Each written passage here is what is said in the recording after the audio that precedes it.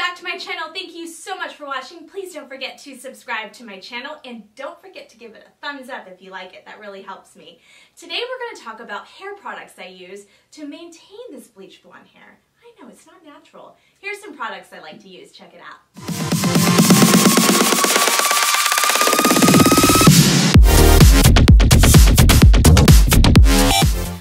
Let's get started. So let's start off with shampoo because I think that is so important to maintaining the kind of blonde that I like. So my hair is dark, and as most of you know, with dark hair, you're gonna get more brass when you bleach out your hair. Thankfully, I have a very good colorist, so that is key, is finding a good colorist that will bleach out your hair and not get that brassy tone that none of us really want. I mean, hey, there's nothing wrong with it if you like that color, but personally for my skin tone, I like more the platinum white blonde, more the ash blonde. So in order to maintain that when I get home, I have to use the correct shampoos. So the shampoos that you would use are called purple shampoos. Now Shimmer Lights, there's some other ones out there that are really good and have been tried and true in the past, but since then there's been other products that have come to the market that are much better. So what I'm going to start off with, and this one I cannot live without, is called GlamFIT Color Lover, and it's the Dynamic Blonde Shampoo. And I will put all the details below if you guys can see that. And this shampoo just takes out all the brass. This will get you to the blonde you want. I like to put it in there, leave it on, do some side crunches in the shower, give it some time, you know, you gotta mix some fitness in there, and allow that to penetrate through your hair. And you don't want to use this every day because you don't want it to get platinum purple or too ashy. So you know, it's just leaving it on for that perfect amount of time. If your hair is more porous, it's going to collect more, it's going to deposit more purple into your hair, which can cause that silver purple tone. So definitely be careful. I would, in the beginning when you use this product, I would definitely probably only leave it in for like 5 minutes. Now if you feel like your hair is still brassy after that, then you can go 10 minutes and just figure out for your specific hair. But I would go little increments versus going 15 minutes and then going whoa. But the good part is even if it does that, you can wash it a few times with regular shampoo and it will go back to normal. So but finding the right purple shampoo is so important. It's vital to keeping that blonde that you want. Other shampoos that I do like are, this one's called Gem Lights. It's called Color Wash Cleanse Plus Color by Celeb Luxury. This is also a really good product as well. Again, I'll list everything below. I don't feel like it works as good as the GlamFIT, but it is just as good. And sometimes I'll alternate. Maybe every few days I'll use that one and then that one. Joico is another one. This one's called Color Balance Purple, and I really, really like this product. And this one, it gives it more moisture. And GlamFIT it's going to be a little bit more gritty. It's not going to have that moisture. So what I like to do is do my regular shampoo with my other Joico, which is Color Therapy, just to keep that moisture and that protein. It kind of rebuilds everything. And then I go in with the GlamFIT, soak it in, and then I go in with my conditioner. So you definitely don't want to just use this product and then use and then don't use anything at all. So definitely use a conditioner after this. But it's going to take out that brass. So you want to maintain that beautiful blonde that you want. So purple shampoo is vital in maintaining your blonde hair. And then I also use the Joico Moisture Shampoo and Conditioner to go along with that.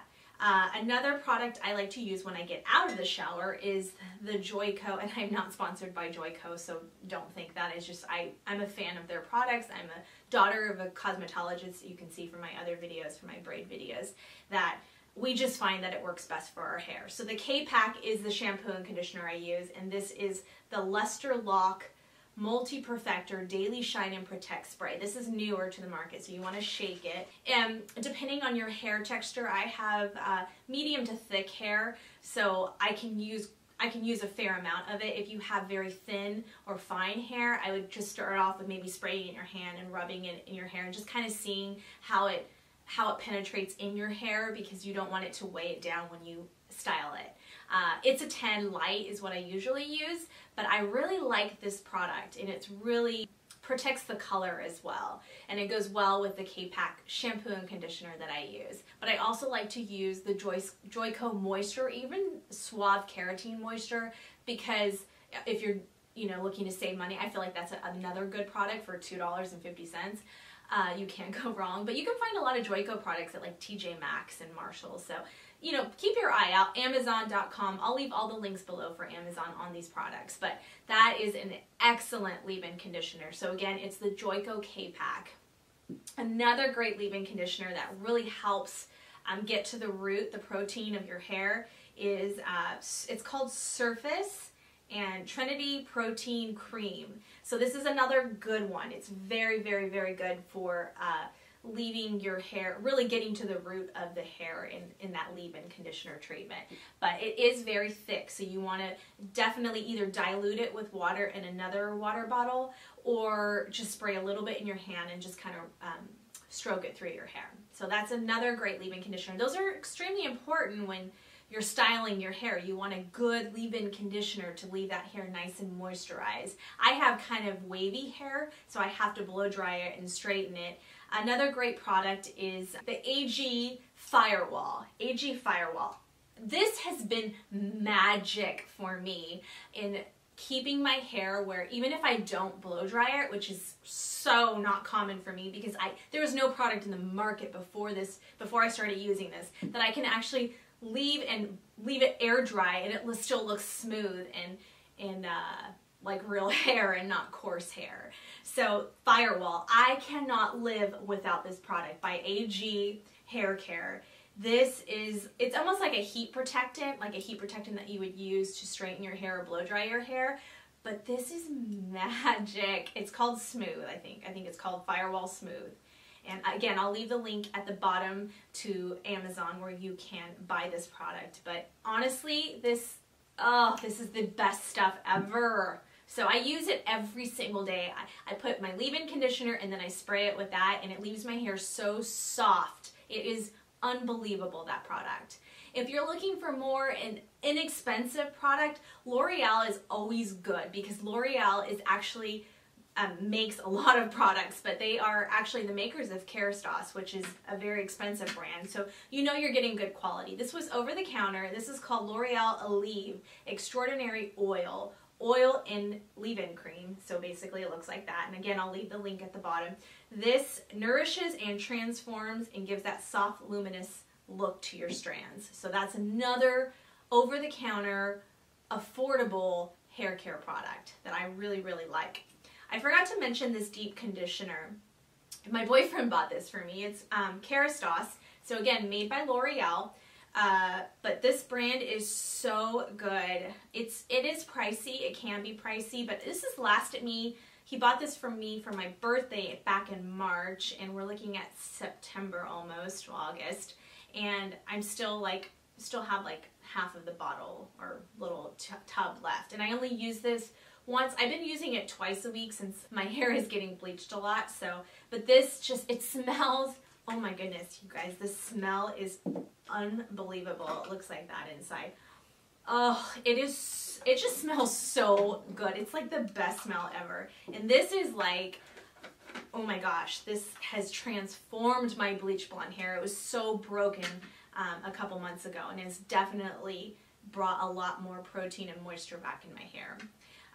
So as far as leave-in oils, Chi Luxury and OGX are two oils that I like to use. This is more affordable, this one, and this is called Lavender Luminescent Platinum Penetrating Oil. So this is good for blonde hair, and this again helps with the brass and keeping that nice platinum blonde. So this is a very, very, very good oil that's affordable, that you can buy at Target, Walmart, Amazon, anywhere. So I'll leave again the links below. And then I love this new Chi Luxury Black Seed Oil. It's dry oil, but this is, oh, it smells so good, and it's so moisturizing to your ends. So I find this comparable to like Moroccan oil, but cheaper than Moroccan oil. So I just like Chi oils. I think they're such a good product. Their flat irons, their oils, even their hairsprays are really, really good. Speaking of hairspray, one hairspray I like to use is the Kenra Platinum. I am a Kenra girl. There's no other hairspray on this market. I don't care, affordable, not affordable. This is the best hairspray. And I like it because you have to be super careful with bleached hair. You cannot go and use these hard head shield hairsprays that are going to make it look crunchy, and they're going to take your dry, coarse hair and just make it look yucky after a while, especially after you sweat. It's just going to make you look crunchy. So you want to go with more of a soft, gentle hairspray. It will hold with the right back combing, and I'll do a video on back combing if you guys want teasing and getting your hair nice and full. But it's all in the teasing. The hairspray just kind of holds it in place a little bit, but you never want anything that's going to be too crunchy and too, I know it, I was an NBA dancer, a pageant girl, I understand when your hair is fine, you want to just keep putting hairspray in your hair, but that necessarily is not going to make it look better. So find a hairspray that holds, but it's still going to give you that flexibility. And this is the best. My mom's a hairdresser and she loves this product too. It's the Kenra Platinum. I like the Kenra Platinum, and sheer holding spray, minimal hold, number 8. Again, I will link this to the bottom in the description box. And this is the best hairspray. So definitely invest in good hairspray if you use hairspray. I don't use hairspray every day, but if I'm going somewhere nice, I will use some hairspray. And plus, for these lovely broken flyaways in the front that I'm still dealing with, it is nice to have a flexible hold hairspray. And speaking of those lovely temperamental flyaways, here are a couple products that I like to use. I have very sensitive skin. I've talked about this before on my channel, where a lot of stuff makes me break out. So I have to find, you know, pomades and stuff that are not going to irritate my skin, because you have to remember, if you're using them, which typically you're using them here and then maybe at the ends, they're going to touch your face. So you want to find something that's not going to be irritating to your face, and that's hard to find sometimes. So the one that has been excellent product for me for a very, very long time, even when I was dancing in the NBA, is the TG Bedhead. You know, I think it's called Hard to Get, which is not hard to get, but it is hard to get. So it looks like that. It's very dry, and then you just kind of what I do is I just put it on those little lovely broken ends and try to blend them in with the rest of my hair, which is very hard these days, not gonna lie. So, and then the other one I like to use, which is an over-the-counter and more affordable, is the Garnier Fructis Pure Clean Extra Strong Hold. This is number 3. It goes up to number 5, but I like the number 3.